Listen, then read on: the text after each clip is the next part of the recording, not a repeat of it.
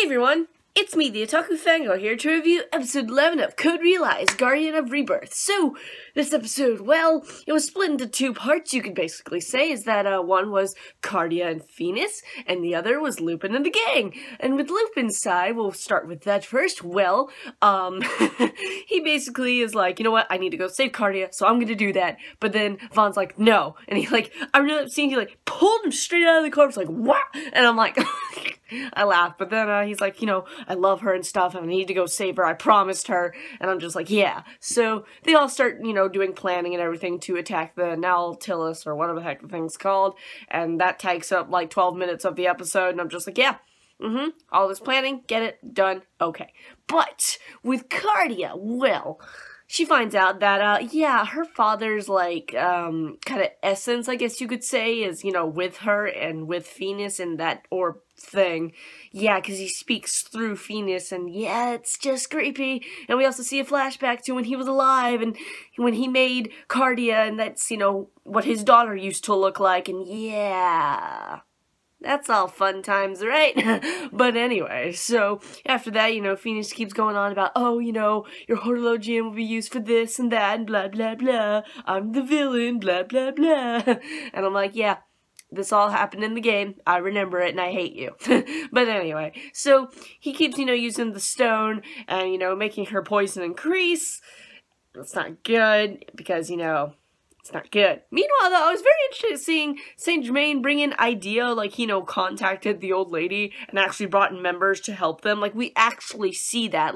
I think it was mentioned in the game, but it was never, shown. So it was really interesting to see what the members of Idea kind of looked like with the hoods, and I was like, that's interesting. But anyway, the attack begins, and they all go towards the Nautilus. Now, they're in separate ships, so it's just, Lupin, Victor, and Impey, and Juan, and Vaughn is in another one to help them through the attacks everywhere, and, they crash land into the Nautilus. And I'm like, oh boy, here we go. Here we go. Meanwhile, with Cardia, she escapes. She runs away from Phoenix and tries to, you know, get out of there. And she randomly grabbed her pants from her other previous clothes. She's back in her dress that she was in, by the way. And I'm just like, why'd she just randomly grab the pants, not the shirt?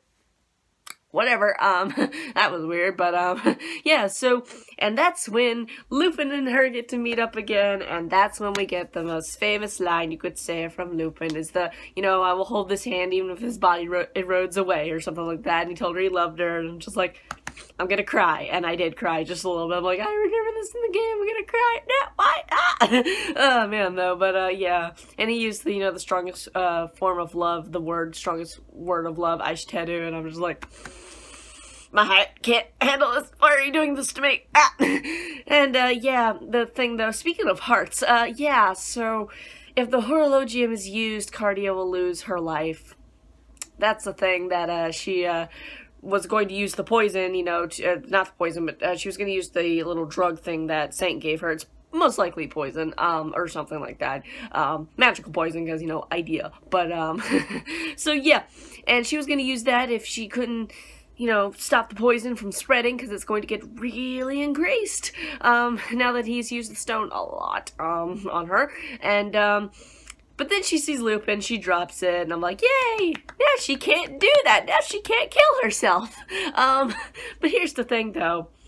Phoenix shows up again and uses the stone to its full potential, and it breaks, and her poison is now not just her, but, surrounding her, you know, they don't just have to touch her now, it's get in any vicinity of her. Yeah, and Lupin falls to possibly his death. Not really. But, yeah, this episode had the feels, had the everything, and now I believe we only have one episode left, and it's a little worrying, but it's also, they ended on a good note, so I think we will get the very end of Lupin's route in the next episode. I pray, because that thing is so cute, and I want it animated. Also, they went out with the animation in this episode. They really went all out. It was great, pretty much, for especially the latter half with when they zoomed in on the eyes. That was great. So what do you guys think of this episode? What do you think's gonna happen next? And I'll see you guys in whatever I review next. Bye.